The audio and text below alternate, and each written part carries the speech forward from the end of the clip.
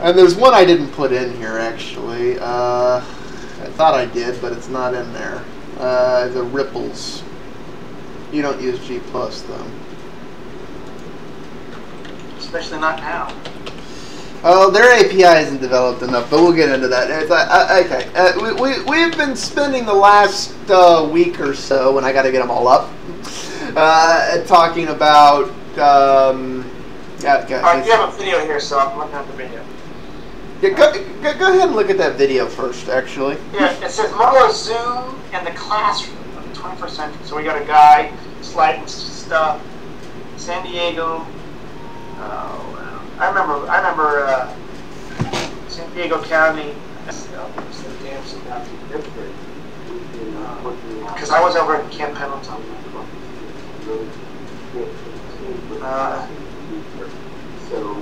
So how many of these Zooms are in the schools? Are they even keeping pace? I don't think they're anywhere near the iPad's pace.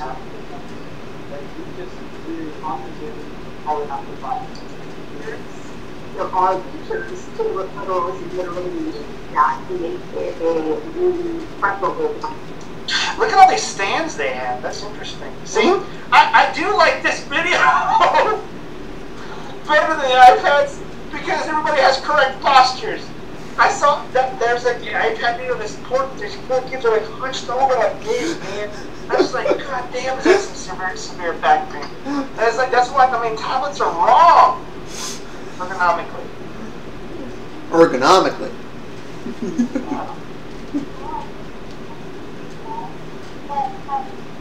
All of them have stands and are angled up. That's cool.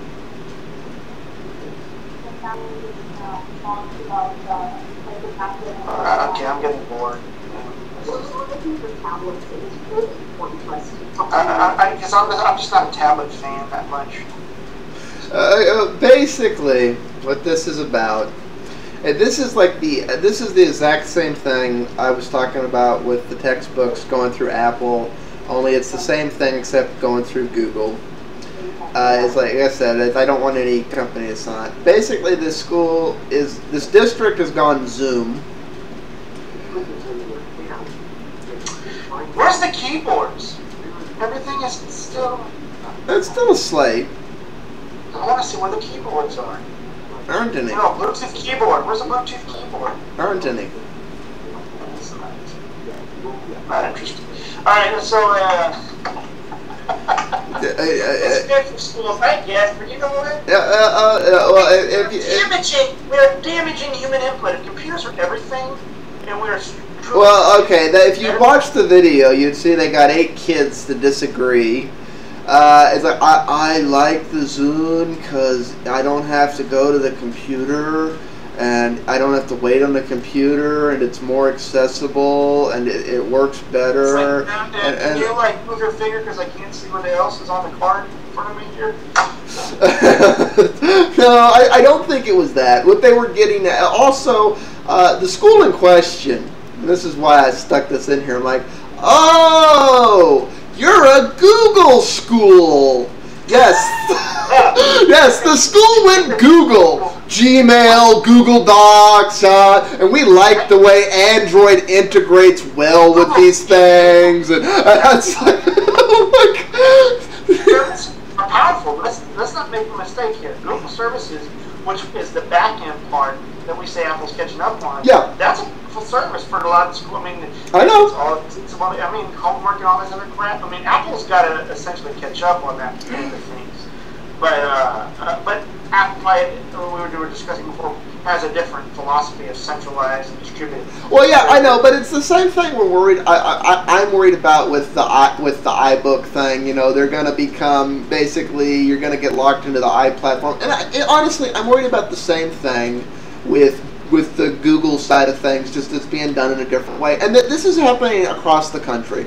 Like this district had become a Google district. They basically turned everything, the school emails, document management, everything over to Google Services. Remember, colleges are doing this too, because I mean, it's a very competitive offering. And, you know, it's like that's why they chose to use the Zooms and give the Zooms to all their middle school and high school kids, because they're like, it's like it just works. It integrates well with the Google platform integrates well with the Google service. I'm surprised. Oh, you're kidding me. They do? It's like, it's the same thing, just 180 from a different company in a different way. You know,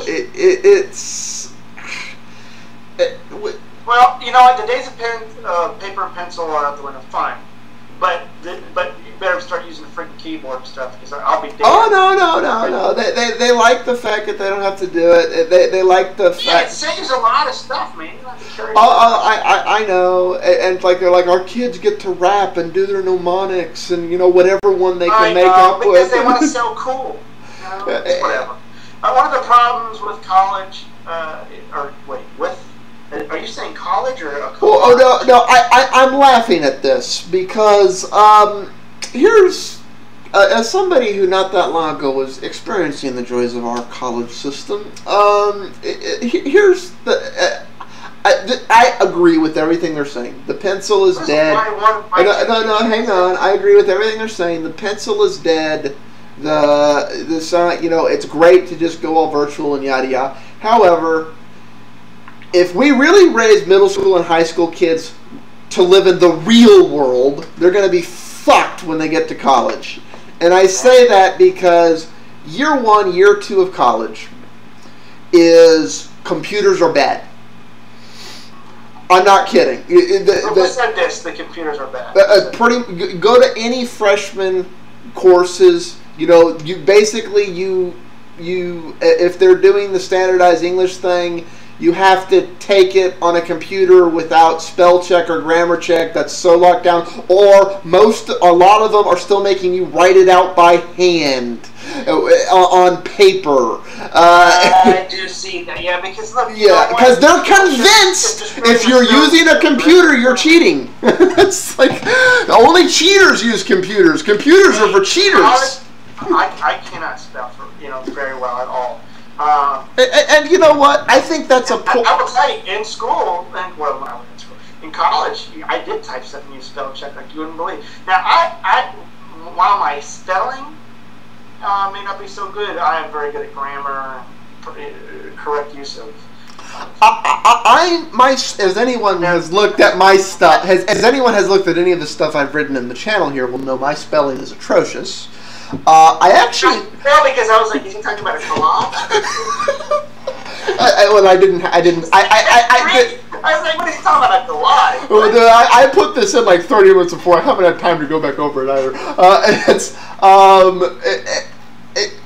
But my overall, if I take the time, my rules of grammar are actually like 99 percentile. However, the way I get stuff out is I take advantage of what a computer allows me to do, which is just type out a complete stream of consciousness and go back and dynamically redo it and regroup it and move stuff around, which is something you can't do on a piece of paper.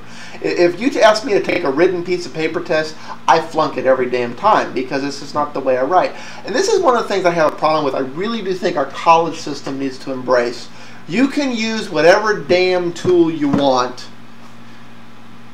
as long as the tool is available. You know what tool you need, use it. The computer is a tool. There's nothing wrong with using the computer.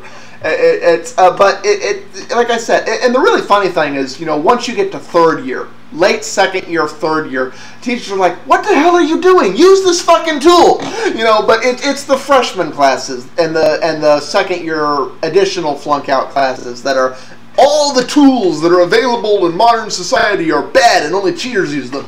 And it's those kids. This is the same reason when you're in high school and you're writing essays, they won't let you use the internet as a source. It's less because they are concerned about it being unreliable, because the reality is, doing fact checking, you can verify whether it was reliable or not. It's because the citation method they use, that they teach for you to use in that no computer college thing, does not have a version to deal with citing a web page, which means there isn't a proper way to cite a web page. Even though you could say, I got this from web page so-and-so, yada yada, you could give citation, you can't do it properly. MLA standards. Yeah, and it's so they're like, well, is it the proper notation? Is the professor gonna like it? And I think that's the stupidest reason I've ever heard to cut out one of the greatest resources that's available to humans today. We haven't figured out how to put it in its box yet. I'm like, really? Anyways, that's my rant on the edge of thing. Comments below for people. It's like, are we as worried about the Googledom trying to take over education as we are the Apple iWorld? Because they really are both making What a did I head. tell you? And you were all worried. I said, look, the competitors are going to start rising. Now you're going to have the great Amazon. Yeah, oh yeah. Well, no, see, that's the thing. I want it to be you can go from one to the other to the other to There's the not other. going to be this agnostic thing. Nobody does that anymore. I have a dream that there will be an agnostic platform and children will be allowed to learn. I don't know. I'm sure Linux can maybe get in there, but people, well, hey, they could. You could. I would take it away. There could be a whole open source medium to do it, but they better. It takes money, and you need to find a model while keeping it open source, which Google tried to do, and many things that it just becomes. It's not Google's a walking and contradiction. you can't even feed your kids doing it. So it's like you have to find a way to monetize something, and in doing so, they create these locks and boxes. Anyway, this is interesting. The Google foes fighting social search ignore one truth. The Google competitors ramp up protests for the search giant favorites its own social content. Well, gee, so.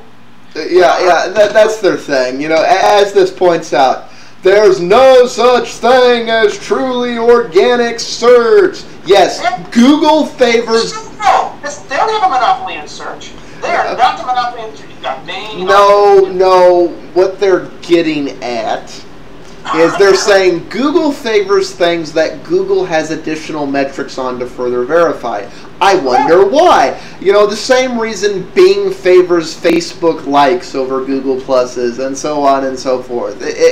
What they're pointing out is that everything has things it tends to favor it. And prefer and trust over others, and the reality is we still don't have the internet that's truly. It's Google plus social. I miss the cache link, don't you? On Google. Oh, it's still there. You just have to use the advanced operators. Because it doesn't list anymore on my listing thing. Let's see. So yeah, they're integrating their Google social. You know what they should just do is just, it's all these. I'm sorry, all the. Get the hell off these social networks, guys, and go back to Usenet or some shit like that. And you won't have these problems.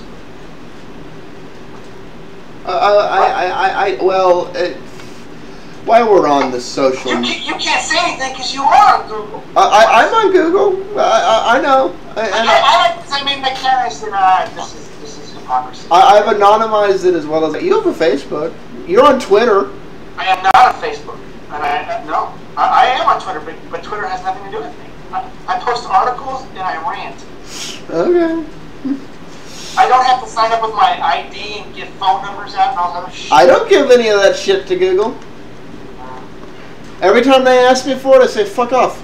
It doesn't matter. Google already knows everything you want to know about me anyway because they pay me via YouTube. Well, what the hell? So. I know.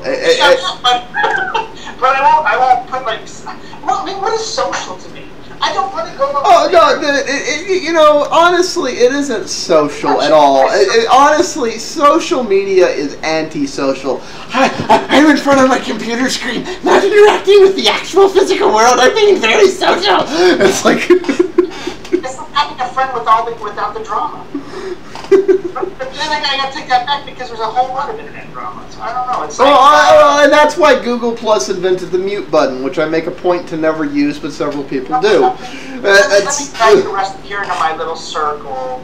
We have the friends circle and my family circle. What the hell, dude? I guess I'm going to be the only one on the island. And you know what? I'm going to be laughing from my island when all the social shit bites everybody in the ass. Well, on that note, okay, we were talking about this in the political one, and Google Plus is going to allow teens in now, and the reality is they've been on there since day one, so I don't know why they're like, we're going to allow them. What? I think there is a legal implication in there, the law. Yeah, well, but this is the thing with the internet. Are you a teen? Well, you gonna allow me if I say yes? Okay, then I'm not. It's like, I'm so sorry, that's the internet today. There's a feature in Google, we talked about it, you would hate this feature. It's called ripples.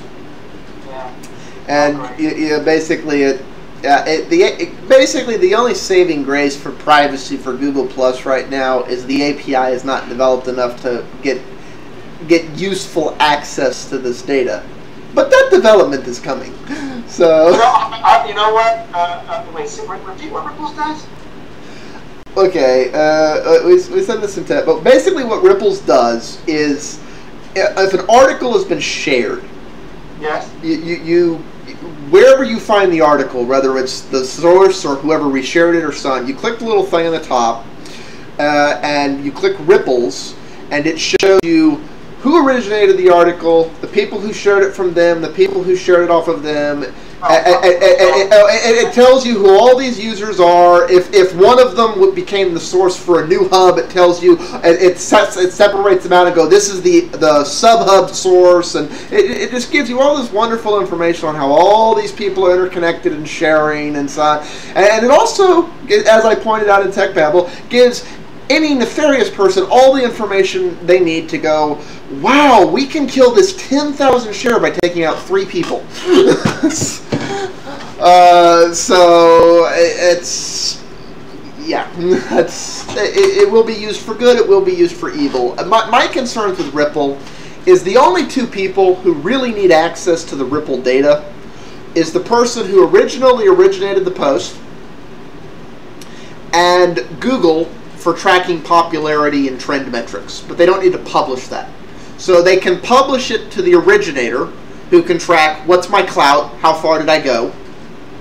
That person has relevant call to have that, because that is a useful metric. But I don't think I necessarily, as let me see how this got to me. It's like, do I really care? Do I care about all these people? Oh, I'm going to go through all these people and go, oh, this was the... Actually, I just defeated my own argument, because the reality is I would care because I want to know who the hub source is, so I can go... if I like this content, so I can go subscribe to the main hub. Because that's relevant to me. I just prefer when things are written that the publisher put their name and well, it's in there. Well, actually, no, I didn't defeat myself, because you see who originally shared the thing. When somebody shares something, it says, shared this post originally posted by yada yada. So you already have the source. You don't need the Ripple data to get that. So, all right.